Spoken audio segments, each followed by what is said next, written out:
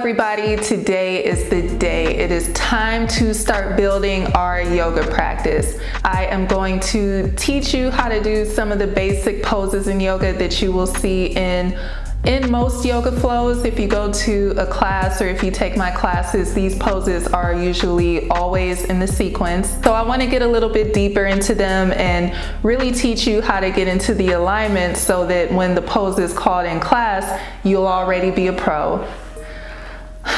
I have a special affinity to child's pose because it was the first yoga pose that I ever did. My hamstrings were killing me, y'all. Like, I thought I needed surgery.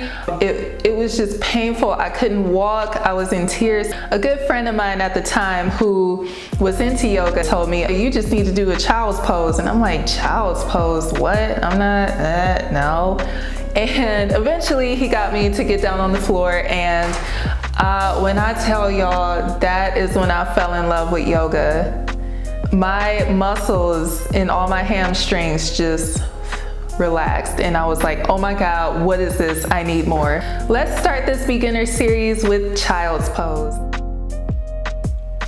To begin child's pose, come down on your mat and sit on your heels. Take a deep inhale, and on your exhale, fold your torso over your thighs. Rest your head on the mat and send your hands out in front of you. Begin to consciously relax your arms, allow your elbows to reach the floor. Relax your shoulders over your knees. Begin to deepen your breath.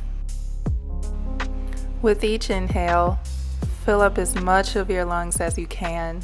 And with each exhale, release all the tension in your body. To feel more of a widening in between your shoulder blades, send your hands behind you and allow your shoulders to melt on either side of your knees. If this is comfortable, stay here for as long as you need to. If you feel too much tension, we'll go over some ways to modify this pose.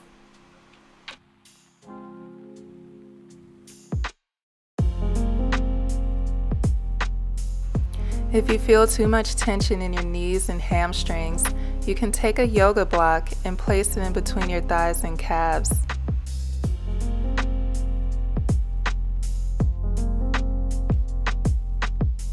This creates more space in between your legs, allowing your forehead to reach the mat.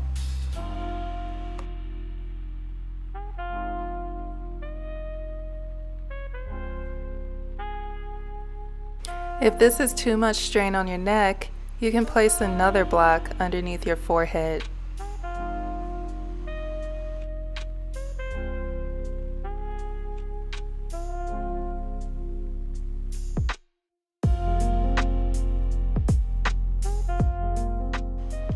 Remember, same options to keep your hands in front of you or send them behind you to feel that widening in between your shoulder blades.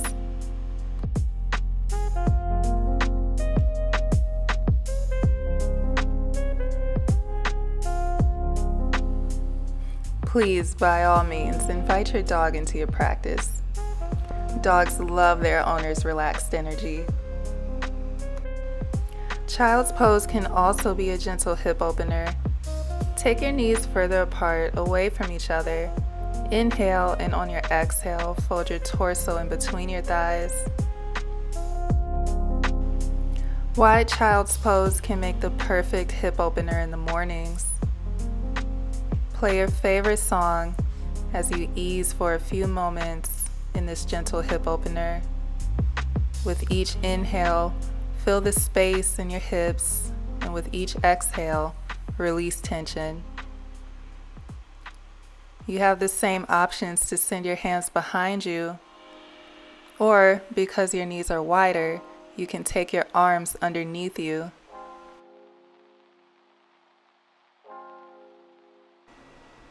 Tight hips can most certainly lead to lower back pain, which is why it's important to regularly stretch them out. For women, our hips are our center of gravity. If we have tight hips, the rest of our body tends to follow. If you don't have yoga blocks or you find that they're not supporting you well enough, You can use a pillow in between your thighs and calves. If you still feel too much pressure on your knees, you can lay a thick blanket on your mat, roll it up so it's nice and cushy, place your knees on the blanket, and place a pillow in between your thighs and calves.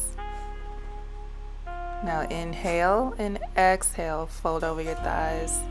You can rest your head on the blanket here, taking your hands in front of you or behind you. Or if this is too much strain on your neck, you can place a yoga block underneath your forehead. You can either do this on the first level or rotate it up and place your chin on the block. I hope you found these tips for Child's Pose useful. Don't forget to subscribe to our YouTube and Facebook at True Vibes Unleashed. See you in the next one.